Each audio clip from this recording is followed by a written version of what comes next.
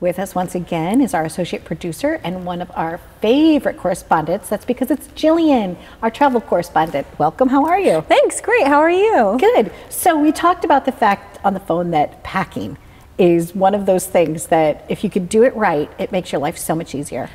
You invented an acronym. Yes. P-A-C-K. Pack, it's so easy.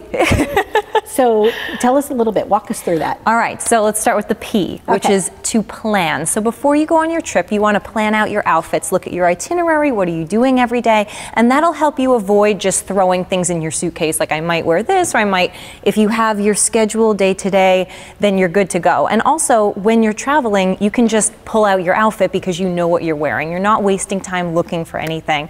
And it's helpful too because I like to eat a lot when I go on vacation, so I'll do the tighter stuff toward the beginning and then the stuff that's a little more flowy at the end just in case.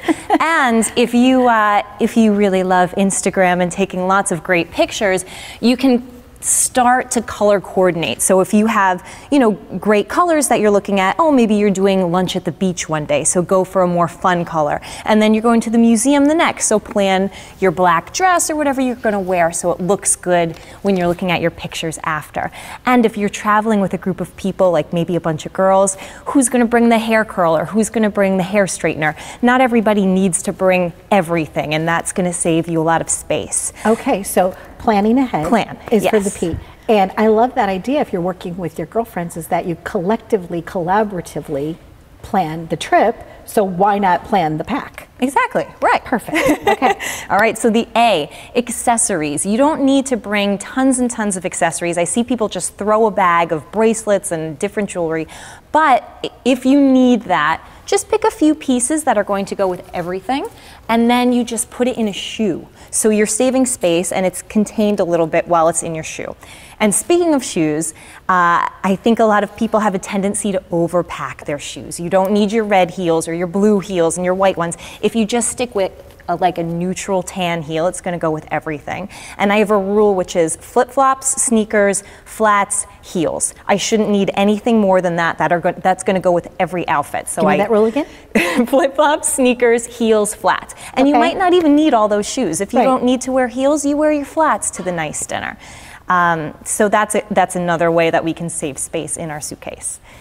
Next we have C for create space. So a few different ways to do that. One is they do make bags that are like the ones that you suck the air out. Right. So they do have ones that you don't need the vacuum to use, but just be careful because it might add a lot of extra weight into your suitcase. Okay. Also, some people use that rolling method of folding. I'm a roller. Are you not a roller? I'm not a roller. It's good. It's good for wrinkles. Okay. But do you know about the Marie Kondo method of folding clothes?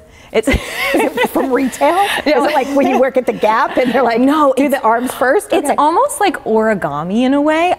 It really, and this will change your life at home too, like everything in your drawers.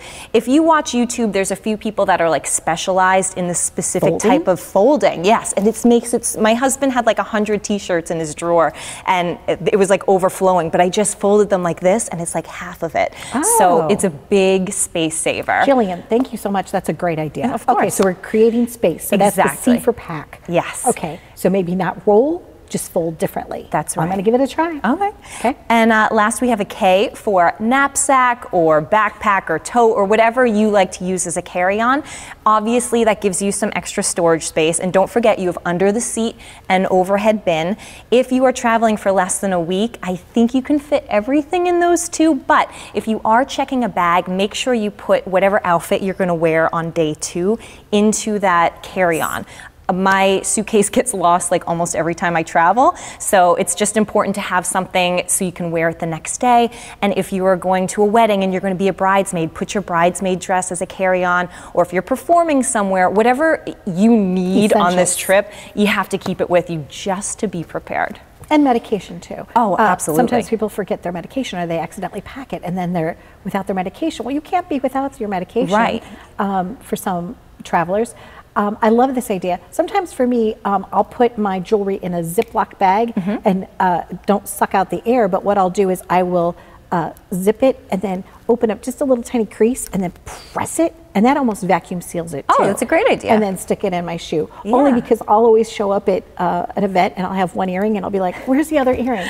Lost in my suitcase. Oh yeah, that's a great idea. These are great tips, Jillian. I really appreciate that. Thank you so much. So where's your next journey? My next journey is going to be Los Angeles. I'm visiting a friend, and I might hit up Disneyland while I'm there, because I've been to Disney World several times and Disneyland Paris, but I've yet to go to the California Disneyland. Oh, you need to make that. Yeah, I think so. I'm heading to Phoenix to interview Frank from Make-A-Wish Foundation. Oh, wonderful. Then I'm going from Phoenix to Miami to the Brandon Tartikoff Awards for NATB. And then I believe I'm going to France for MIPCOM. So, and I've never been to France. Eat a lot.